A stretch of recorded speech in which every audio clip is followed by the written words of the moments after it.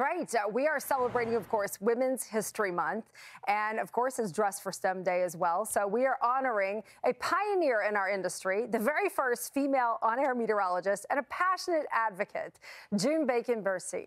Right now, we're joined in studio and so excited to welcome on board, first of all, Dale St. Clair, her daughter, to kind of share some of her life with us. Thanks for being here. Oh, pleasure. Thank you for having me.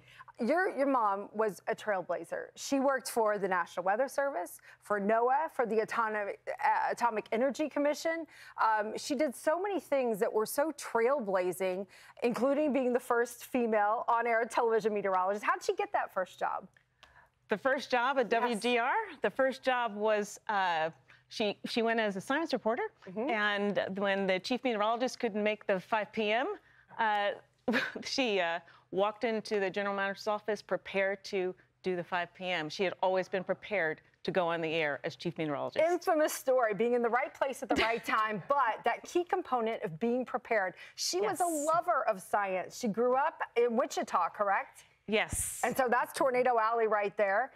She loved science. She had a passion for it. But I read the story that she had told a reporter in the Baltimore Sun when she arrived at UCLA. She said, I'm going to declare my meteorology major. And the advisor said, maybe you should think about home economics. Yes, he did. And said that was not a career for women to pursue, and that she should concentrate on a more realistic career, in spite of the fact that she was a tenured and seasoned math whiz and demonstrated all kinds of high grades and qualifications. I imagine in 1950s to 1970s, that whole time period, that she came upon some challenges like that, sort of gender biases, also being a minority. This is a tough time for a woman to take on some of these science, even a science role in general. Did she ever talk about how she approached some of those obstacles? Often, because it was an example that there are no barriers, that barriers are man-made, and that it's our obligation to figure out how to overcome them.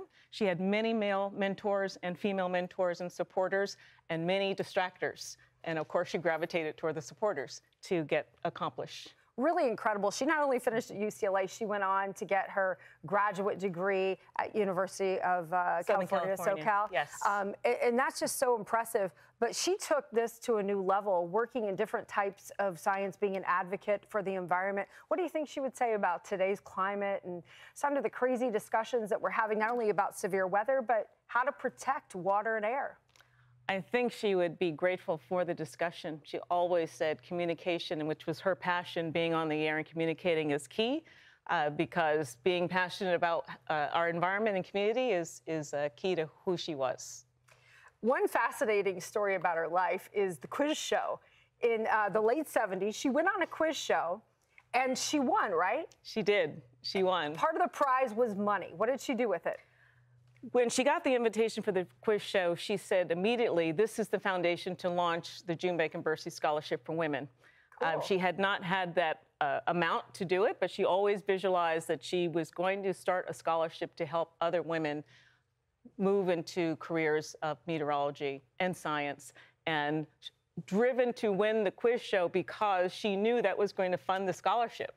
So they were hours. Really, it's really a fun story, like a modern-day Jeopardy winner taking her winnings and creating this scholarship foundation, which is around today. I looked up, I think the deadline's coming up in mid-April. Yes. But this is an opportunity for young women who are interested in science to have their education paid for. Her legacy continues beyond a scholarship, even into your family. I understand some of the grandkids are interested in communications and science. Communications and science and math and engineering, STEM. STEM is what she was passionate about. She always said, if you're a woman and you're passionate about STEM, shoot for the stars. That's great. Do you have a favorite memory of your mom that you'd like to share, or something that you think might be inspirational for women in science? My favorite memory is my mom was a force, and my mom, there were no barriers from that she visualized. So she always visualized where she was, and that helped her overcome barriers. Shoot for the stars is my motto. And my children's motto, and I share that with everyone else. Dale, you have been so successful yourself here in New York City with your career and with your children, and we appreciate you sharing the story of your mother and being such a great example of the things that she stood for. So thanks for being with us here on Fox Weather. Thank you very much for having me.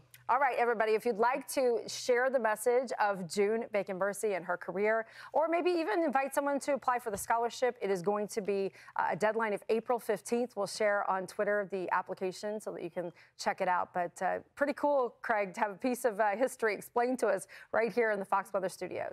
I'm Amy Freeze. Welcome to Fox Weather's YouTube page. We have more great videos on the way, so make sure to subscribe to stay updated on all things weather.